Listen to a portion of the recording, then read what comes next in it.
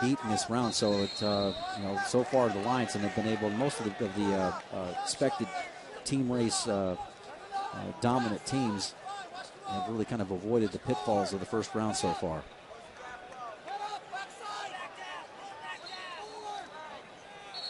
Nebraska 165-pounder Robert Kokesh wrestling a familiar opponent in Zach Toll of Missouri. These two have seen each other quite a few times as they square off. Minute 15, first period, Kokesh reaching, but Toll continues to have control of the head. Anthony Jones, the number 10 seed from Michigan State, going up against Oklahoma State's Albert White, the senior. Yeah, Albert White, a lot of experience in the Oklahoma State room over the years. There's an ankle pick attempt there against Toll. Has got an ankle up of Robert Kokesh. Kokesh has been ranked as high as number 3 in the country this year. Comes into this with the number 8 seed and drops in on a shot of his own.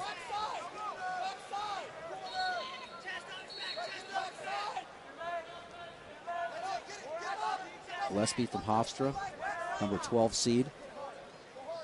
Wrestling Scott Winston from Rutgers. Winston finished second at the EIWL tournament, automatic berth, 3-time NCAA qualifier. He made it to the round of 12 last year, just falling shy of the All-American status. So Winston has had success here at the NCAA level.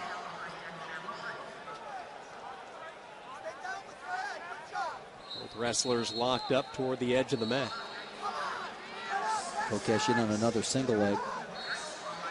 Short time left in the first period. This is what the situation you really want to try to score, because you can go ahead and the 2-0 lead is huge in tight matches like this. And Kokesh has had several tight matches, tried to limp his arm out. And the Missouri wrestler Toll has done a nice job of battling. Again, you're going to stay, if you're going to try to get the upset, great defense on the feet is part of the recipe. And so far, Toll was up to it. Fleming behind his barrage in the first period, leading comfortably 8-0. Fleming, one of those guys that they tell me he wrestles with a chip on his shoulder. He is very aggressive. Yeah, he does. He's constant offense. A little bit like Zach Sanders. Zach Sanders wrestles hard pace. I would say, Zach Sanders wrestles with a chip on his shoulder. I think that's just subject to the coach's interpretation. But you like to see a guy that's moving from tie to tie, side to side, dropping in, taking the shots, and just collecting points when they're available.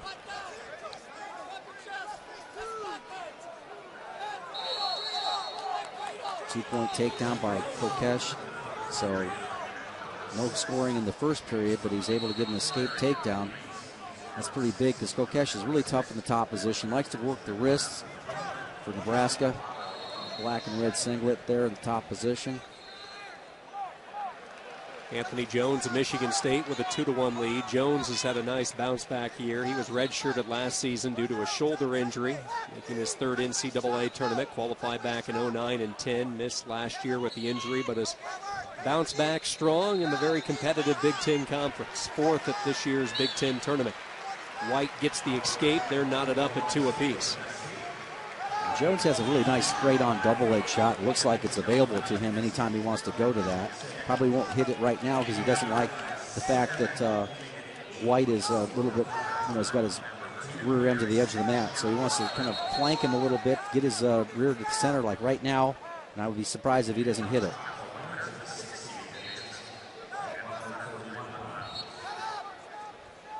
Great situation to add to your lead. Go to your bread and butter shot, that straight on double leg. He's going to get backed off the mat. See, those are little signs I look for, in a match. Is the guy going to hit the shot that's available to him? Again, collect the points when they're there. Take the opportunities when they're there. Don't wait till the edge of the mat or end of the period. You had your opponent set up the way you wanted him, and did you hit it? And if you don't, there's kind of like that self-doubt that begins to collect in the course of the match, and you allow your opponent to stay a little bit closer than what he should. So not only is your opponent, and I'm not saying that this is the instance directly in this situation, but kind of in general speaking, is that you allow your opponent to kind of get confidence, but you also are hindering yourself. You're kind of handcuffing yourself in your own offense. You're not opening up the playbook. Winston with a 2-1 lead for Rutgers. Second period winding down. All Fleming. They wind down their match. Fleming with a 9-0 lead. Kokesh 3-1 on Tola, Missouri, and Jones and White knotted up at 2 apiece in the second period.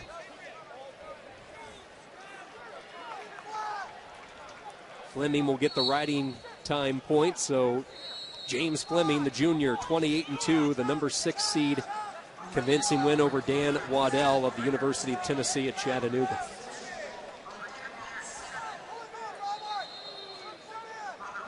Winston had an early takedown. Gillespie with an escape. Gillespie close to getting 2. As the period comes to an end, let's see if they give it to him. They do. Yeah. Right at the end of the second period. 2 points for the Hofstra wrestler. He'll go into the third leading by 1. That's big points. Again, that's another seeded wrestler. And again, a tough weight class to seed.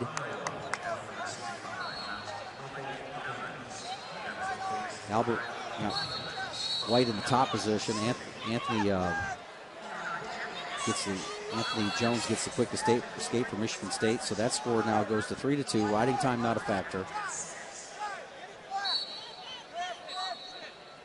Quick stand up by Winston. Gillespie brings him right back down. Gillespie is a returning All-American. Finished 8th a year ago. Went 3-3 at the tournament. If Winston tries to kick out as Gillespie locks in the leg. And brings him right back down to the mat.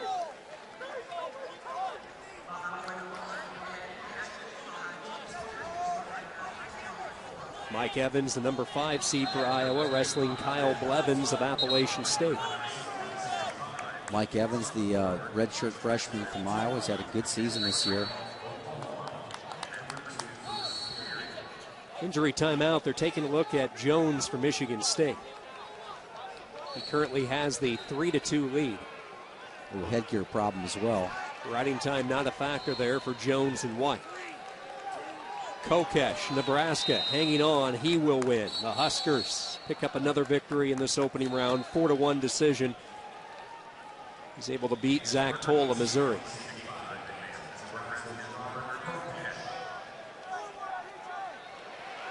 See if Winston goes back into a stand-up. He tries to. Coming back into that tripod stand-up, you notice how Gillespie has his right shoulder underneath the tricep or behind the tricep. And there's hand fighting in there, trying to keep the wrist free, and he's going to go ahead and big move situation here. Bear hug. Nice job by Gillespie of staying with that. Notice how he didn't create any hip separation, didn't allow Winston to separate his hips.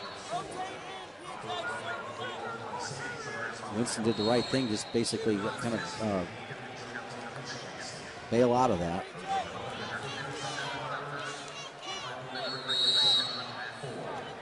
So a couple of tight bouts, both in the third period. Jones and White, Michigan State, Oklahoma State, 3-2 Jones, and Gillespie and Winston, Hofstra, Rutgers, 3-2 Gillespie with the advantage.